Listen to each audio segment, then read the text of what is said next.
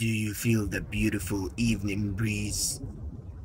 But wait, why its strength is so intense? She is Zephyr.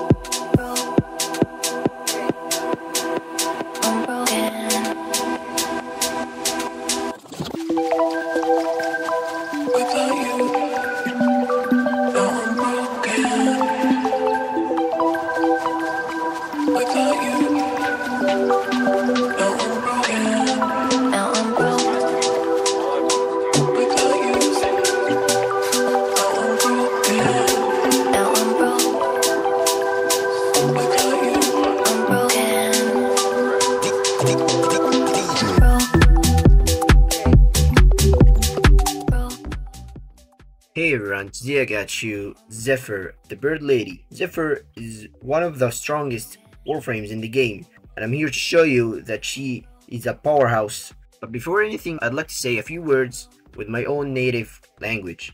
قبل اي حاجه يا شباب حابب اوجه خالص الدعاء لاهالي فلسطين وان شاء الله النصر قريب. خليكم دايما فاكرين قول الامام الشافعي: ضاقت فلما استحكمت حلقاتها فرجت وكنت اظنها لا تفرج.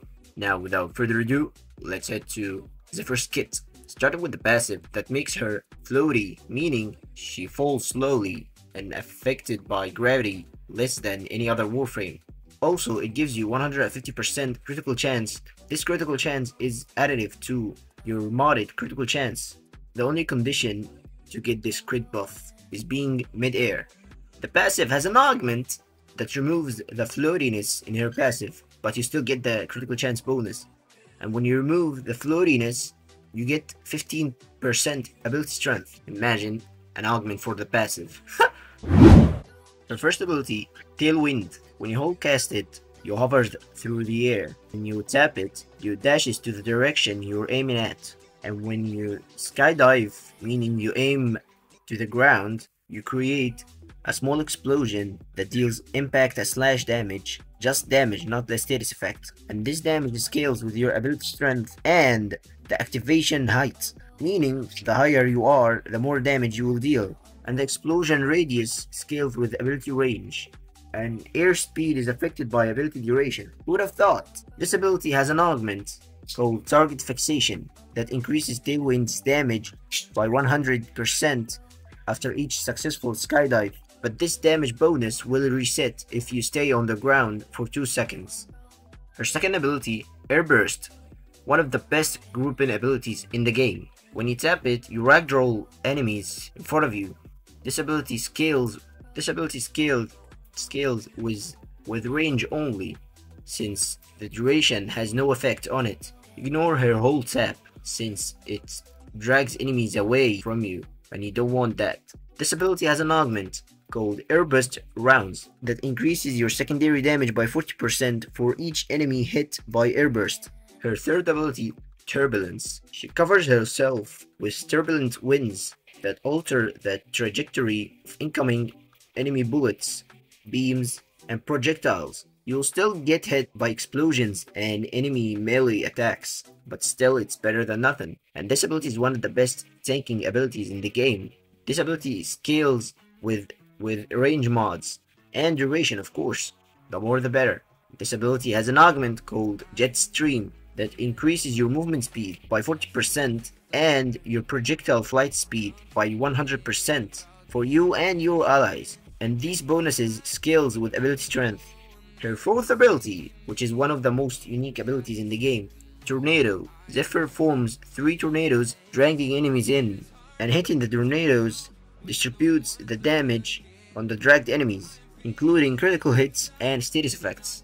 And the more juicy thing, that the critical hits deal 200% more critical damage. This 200% critical damage multiplier is applied after the modding, so it's pretty much like Volt's shield, if you remembered that.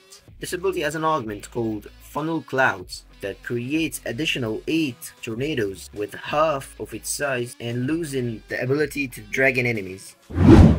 Now, since you have decent understanding of her kit, let's head to some builds. Starting with the build requirements, you need 2 yellow shards for casting speed and 3 tau forged for energy maximum to remove the need of using prime flow.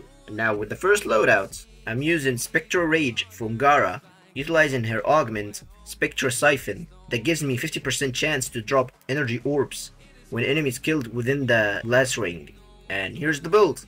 In the aura, I got Combat Discipline to deal damage to myself, triggering Arcane Avenger that gives me 45% flat critical chance, Prime Continuity, and Ogre Message for duration, Rolling Guard for the 3 seconds of vulnerability and status cleanse, Equilibrium paired with the Sin set on my Panzer, and Arcane Energize for energy sustainment and health sustainment, Overextended Stretch, and Ogre Reach for enough range, giving myself 265 range in total. For the weapons of choice, use literally whatever you want. For my second loadout, I'm using the third ability's augment to increase my projectile flight speed. In this loadout, I did not know what to use as my helmet.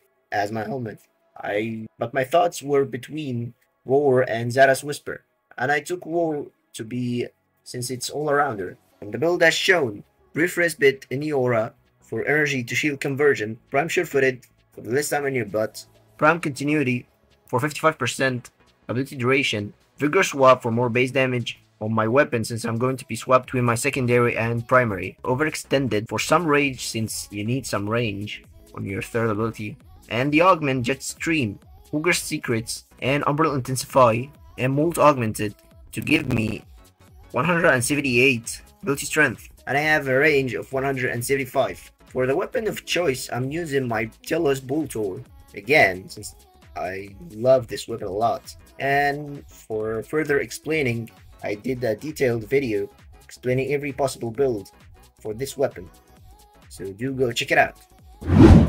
Last but not least, my third loadout. This loadout utilizes my first ability's augment, and funny enough, it doesn't need any helmet. And also, it has the same mods as the first loadout, so enjoy it while you still can. In the aura, I got Brief Respite for energy to shield conversion, Arcane Energize for energy replenishment, Ogre Reach and Stretch for range, the Augment Target Fixation, Rolling Guard for the 3 seconds of vulnerability and status cleanse, Overextended for more range, Prime Continuity for some duration paired with Ogre Message, and Arcane Eruption to knock down enemies when you pick up an energy orb within 7-meter radius. So I have a total of 265 range and 179 duration. And ignore the ability strength since you are going to stack the augment infinitely. That's it for me. I hope you enjoyed the video or learned something new. Please consider subscribing, it's free, you can always change your mind.